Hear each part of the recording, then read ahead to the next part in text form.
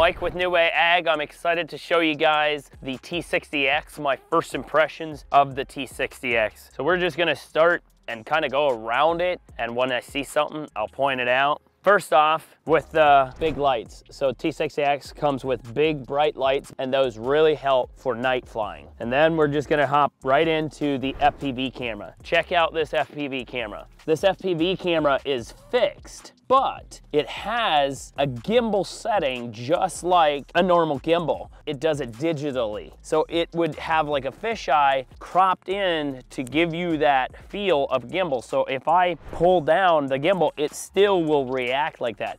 I really like this because I have my L3 button set as a hotkey to look down, and the second I push that, it is like very fast. The FPV at night is unbelievable. I've never seen anything like it. You can clearly see up to like 200 feet away when you're doing night operations. And then up front here as well, you got the antennas for your reception. The reception on this drone is insane. Then you got your vision sensors up here. These cameras are helping you to auto obstacle avoid. So it's going to use not only the radar, but the vision to figure out what shape is that obstacle that is trying to get around. Since we're in front of the drone, we're gonna show you these fins. So the battery has fins in it. Actually, I have to mention, if you look here, overall on the drone, this is obviously the front portion of the drone. You have your battery up here where the drone is moving forward, that wind is coming through and keeping that battery cool.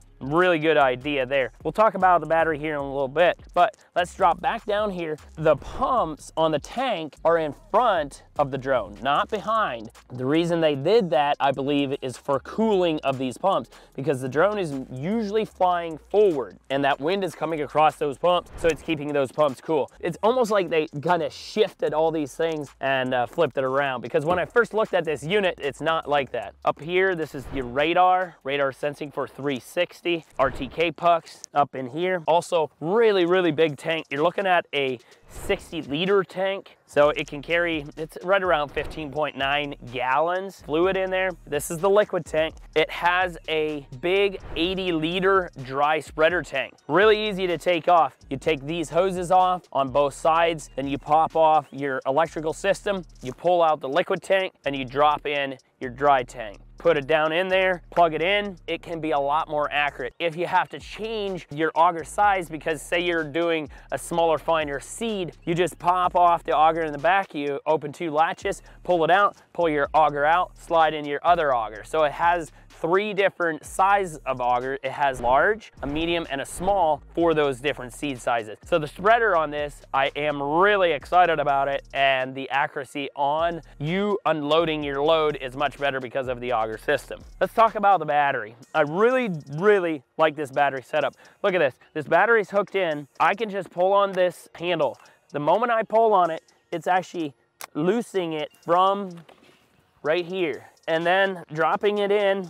I'm not worried about it because look at these big battery terminals. Has these 2 heavy duty guide. Those guides helps your battery slide right down across that. So really good system for the battery. I like that a lot. On the T60X, you're looking at a 40,000 milliamp battery. It is heavier. I don't know that I like that about it. You're looking at about 35-pound battery. So if you start pulling this thing out, you know, through the day, it's gonna get heavy. I don't know, it's just something to deal with. You want a bigger drone, you're gonna have to have a bigger battery. Don't really like that it's 35 pounds, but we'll work around that. The T60X has only 4 motors, bigger motors, heavier propellers.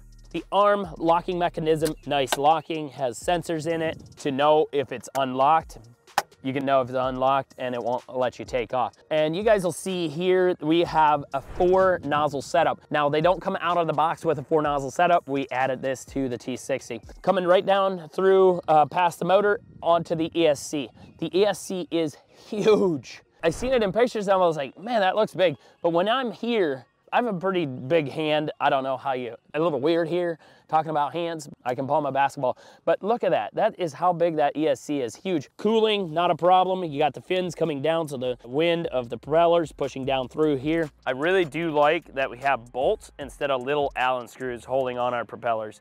much better idea. Honestly, I like a lot of things about the T60X. Talked about the radar in the front, you have a radar in the back, and then arms on the back are the same way. If you look at the shape of the drone itself, it has a steeper angle on the frame of the drone. That's basically it on the T60X. Some of the specifics of it, the pumps are bigger, so it's going to be able to pump out a lot of fluid for you guys. Okay, well there you go. That's my first impressions of the T60X. You know, you're going to get a bigger tank with the T60X. You're going to get a better FPV camera. The connection is really, really good. Brighter lights.